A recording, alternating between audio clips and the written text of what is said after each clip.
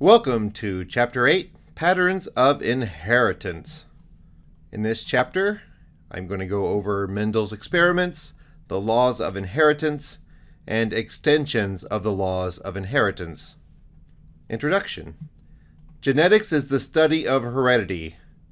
Johann Gregor Mendel set the framework for genetics long before chromosomes or genes had been identified, at a time when meiosis was not well understood.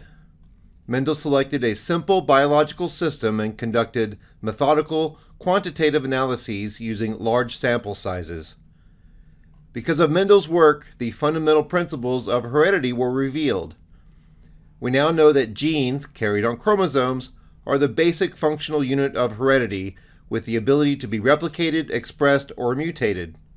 Today, the postulates put forth by Mendel form the basis of classical or Mendelian genetics. Not all genes are transmitted from parent to offspring according to Mendelian genetics, but Mendel's experiments serve as an excellent starting point for thinking about inheritance. Section 1. Mendel's Experiments. By the end of this section, you will be able to explain the scientific reasons for the success of Mendel's experimental work, describe the expected outcomes of monohybrid crosses involving dominant and recessive alleles. Johann Gregor Mendel, 1822 to 1884, was a lifelong learner, teacher, scientist, and man of faith. As a young adult, he joined the Augustinian Abbey of St. Thomas in Brno, in what is now the Czech Republic. Supported by the monastery, he taught physics, botany, and natural science courses at the secondary and university levels. In 1856, he began a decade-long research pursuit involving inheritance patterns in honeybees and plants, ultimately settling on pea plants as his primary model system, a system with convenient characteristics that is used to study a specific biological phenomenon to gain understanding to be applied to other systems. In 1865, Mendel presented the results of his experiments with nearly 30,000 pea plants to the local Natural History Society. He demonstrated that traits are transmitted faithfully from parent to offspring in specific patterns. In 1866, he published his work, Experiments in Plant Hybridization, in the Proceedings of the Natural History Society of Brünn.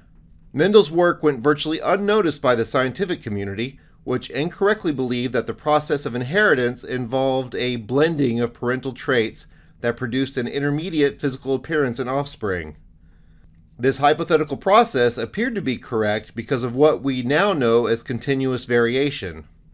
Continuous variation is the range of small differences we see among individuals in a characteristic like human height. It does appear that offspring are a blend of their parents' traits when we look at characteristics that exhibit continuous variation. Mendel worked instead with traits that showed discontinuous variation. Discontinuous variation is a variation seen among individuals when each individual shows one of two, or very few, easily distinguishable traits, such as violet or white flowers. Mendel's choice of these kinds of traits allowed him to see experimentally that the traits were not blended in the offspring as would have been expected at the time, but that they were inherited as distinct traits. In 1868, Mendel became abbot of the monastery and exchanged his scientific pursuits for his pastoral duties. He was not recognized for his extraordinary scientific contributions during his lifetime. In fact, it was not until 1900 that his work was rediscovered, reproduced, and revitalized by scientists on the brink of discovering the chromosomal basis of heredity. Mendel's crosses. Mendel's seminal work was accomplished using the garden pea, Pisum sativum, to study inheritance. This species naturally self-fertilizes, meaning that pollen encounters ova within the same flower. The flower petals remain sealed tightly until pollination is completed to prevent the pollination of other plants. The result is highly inbred or true breeding pea plants. These are plants that always produce offspring that look like the parent. By experimenting with true breeding pea plants, Mendel avoided the appearance of unexpected traits in offspring that might occur if the plants were not true breeding. The garden pea also grows to maturity within one season, meaning that several generations could be evaluated over a relatively short time. Finally, large quantities of garden peas could be cultivated simultaneously, allowing Mendel to conclude that his results did not come about simply by chance. Mendel performed hybridizations, which involve mating two true breeding individuals that have different traits. In the pea, which is naturally self-pollinating, this is done by manually transferring pollen from the anther of a mature pea plant of one variety to the stigma of a separate mature pea plant of the second variety. Plants used in the first generation crosses were called pea, or parental generation, plants. Mendel collected the seeds produced by the pea for parental plants that resulted from each cross and grew them the following season. These offspring were called the F1, or the first filial being daughter or son, generation. Once Mendel examined the characteristics in the F1 generation of plants, he allowed them to self-fertilize naturally. He then collected and grew the seeds from the F1 plants to produce the F2, or second filial generation.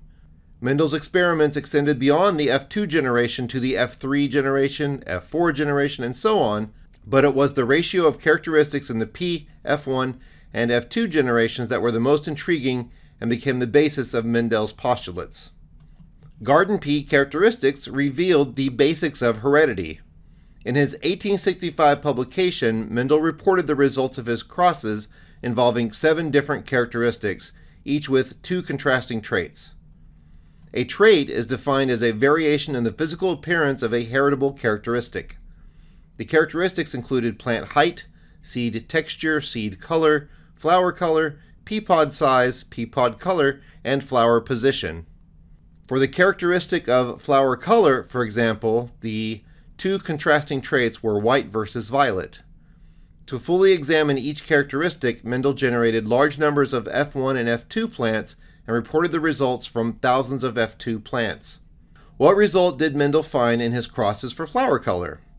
First, Mendel confirmed that he was using plants that bred true for white or violet flower color. Irrespective of the number of generations that Mendel examined, all self-crossed offspring of parents with white flowers had white flowers. All self-crossed offspring of parents with violet flowers had violet flowers. In addition, Mendel confirmed that, other than flower color, pea plants were physically identical. This was an important check to make sure that the 2 varieties of pea plants only differed with respect to one trait, flower color. Once these validations were complete, Mendel applied the pollen from a plant with violet flowers to the stigma of a plant with white flowers.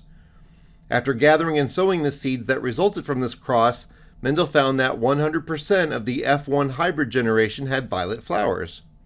Conventional wisdom at the time would have predicted the hybrid flowers to be pale violet, or for hybrid plants to have equal numbers of white and violet flowers. In other words, the contrasting parental traits were expected to blend in the offspring. Instead, Mendel's results demonstrated that the white flower trait had completely disappeared in the F1 generation. Importantly, Mendel did not stop his experimentation there.